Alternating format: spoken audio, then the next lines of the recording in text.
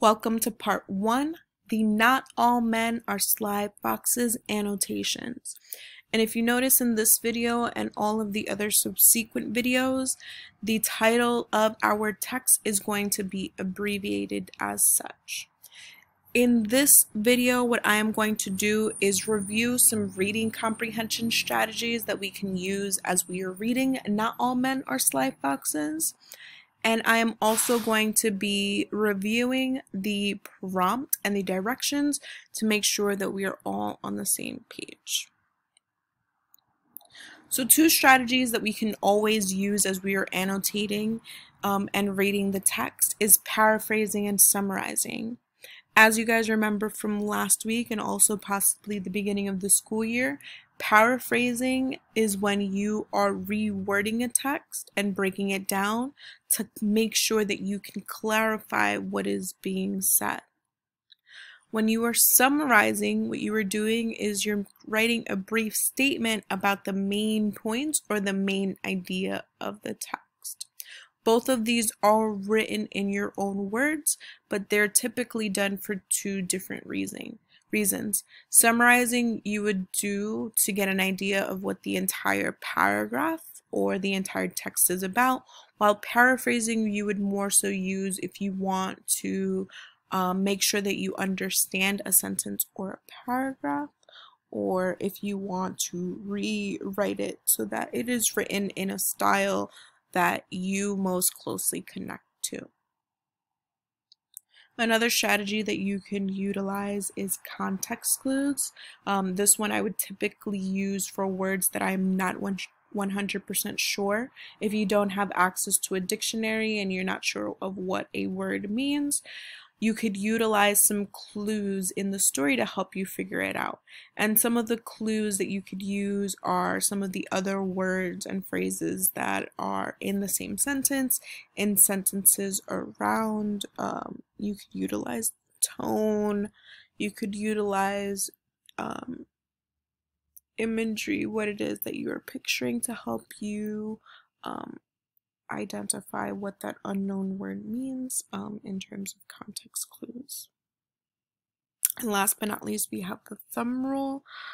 This one I utilize mostly when I am answering multiple choice questions and it's telling me to go back to certain lines to answer the questions or certain paragraphs to answer the question. This one I would also utilize if there is a sentence or more than one sentence that I'm not sure with. I'm not sure what it means, excuse me. This is very similar to context clues. However, I am focusing on a sentence as a whole. So when I am utilizing the thumb rule, what I'm doing is I'm reading 2 sentences before and 2 sentences after to help me understand a sentence and to make sure that I am familiar with what it is trying to tell me.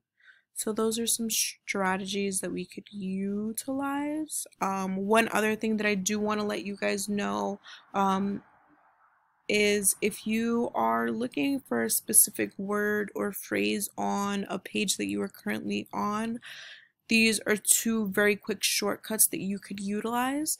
If you're on a Mac, you would use Command F, which you could see here. And if you are using a PC, you can use Control F, which you can see here. And it's very quickly, you can type in what you were looking for, find words, and it will bring you directly to wherever that is. Okay. So now to go into the assignment, I'm just going to make this a little bigger because it'll be easier for me to read it. I'm getting old, guys. So part 1 is the Not All Men Are Sly Foxes annotation. And it starts off by gender as different from sex is to a debatable degree something we learn from the world around us. Very similar to what Mean says.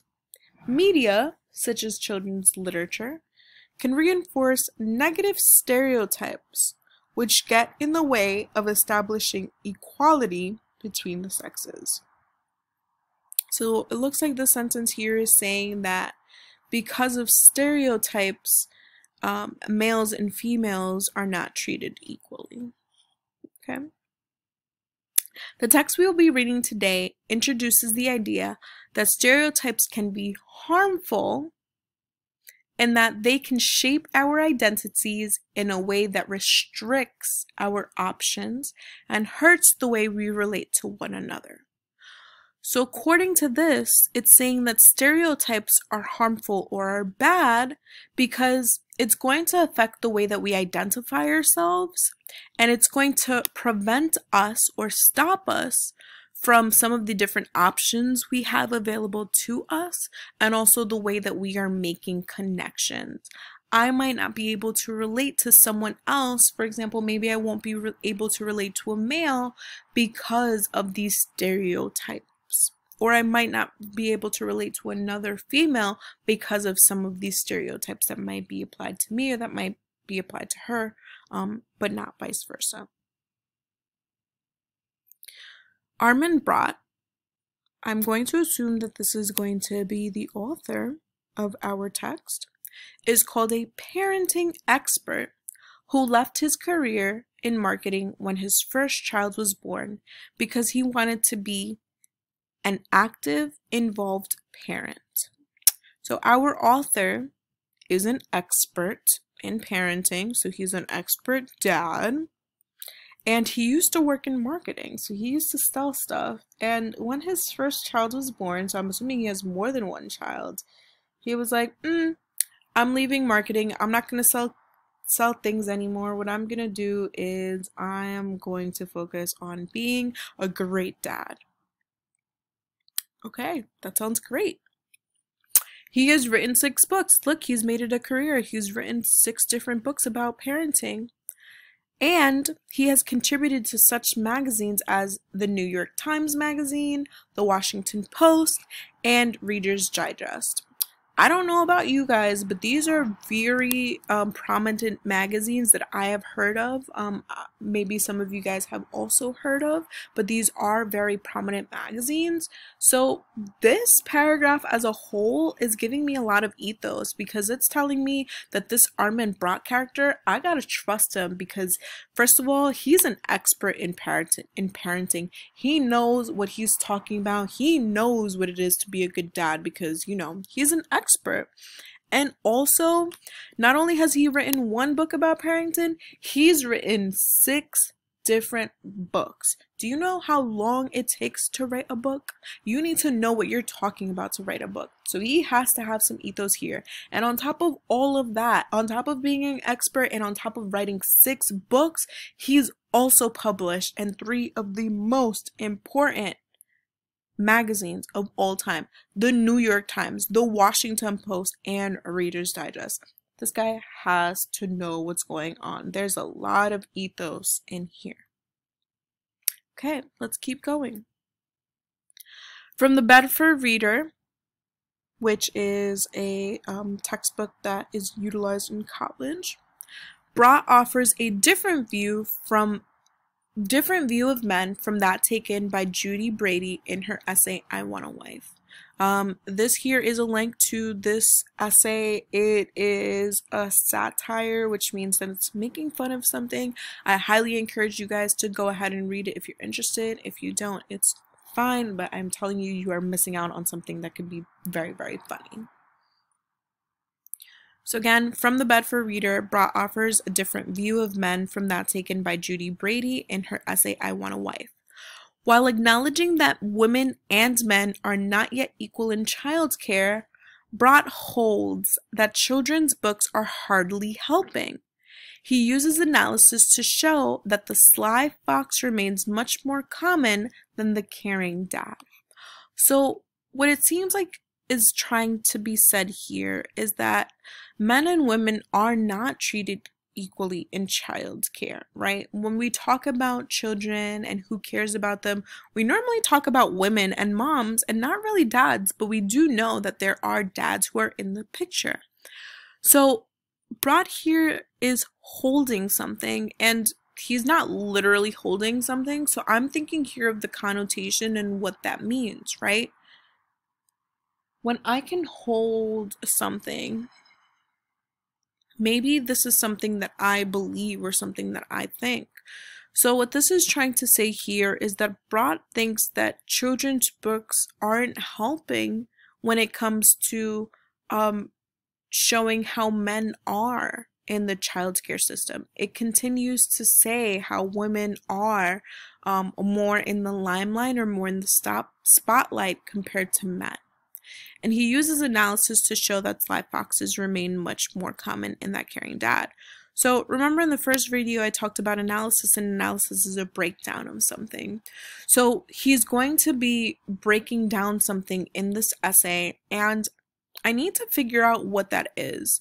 And based off of what was said actually up here, I'm going to assume that he is going to be breaking down children's literature, because he talks about children's literature here. And he's also saying that children's books here aren't helping. So I'm going to actually scroll down here to my annotations, and I'm going to predict, which is part of PQCS, that he is going to analyze children's literature or children's books. And let's see if that's actually what happens. Before I go into the actual directions, I do also want to highlight something about this text as a whole. I really like this because what he is doing here is he is writing an analysis, right? And he's writing a rhetorical analysis, but he's not breaking it down based off of the rhetorical strategies that are being used. He's breaking it down based off of something else, which again we're going to figure out as we're reading. In my opinion, my prediction is that he is going to be breaking down some of these different types of children's literature. So I think that this is a great anchor text because it gives you an example of how you can write an analysis. Something else that I also appreciate about this is that it also includes different writing strategies, different rhetorical strategies within this essay. So again, not only is it an example of rhetorical analysis response, but it's also utilizing rhetorical strategies within. And then last but not least, this is also an argument, right? And I do want to remind you guys that for this to be an argument, it has to have a claim, and it also has to include a counterclaim. If it doesn't include a counterclaim, then it's not an argument, it's now a persuasive essay or a persuasive response, okay? So now, moving into directions, what this is asking you to do is analyze the following essay by reading and annotating the text. We're going to identify soapstone, the central idea, and analyze the rhetorical strategies used in the text. We can use PQCSV, which I utilize at the bottom, but it's not mandatory. However, it can be helpful. So if you guys forgot what SOAPs would stand for, or if you want to add a little bit more to what you are identifying for soapstone, you can click this link here. And this link here has a list of different rhetorical strategies with their definitions and some examples. I do want to also add that when you are identifying the central idea, you can also identify as the claim, the argument, or the thesis. Sorry for all of the loud sounds coming from outside, but again, you can identify the central idea, the claim, the argument, or the thesis. And when you guys are identifying the rhetorical strategies, it would be also very helpful that you are now analyzing at the same time. What you should do is talk about what writing strategy is included and the effect that it has. Why are they trying to utilize this writing strategy? What are we as the audience and as the readers supposed to gain or understand through these different writing strategies? Do these writing strategies help Armin Brott get his point across, or is it not helping us understand what he's trying to say, right? Is it something that's helpful or is something that's not helpful? Please make sure that you guys are including that analysis because it will be helpful in this part.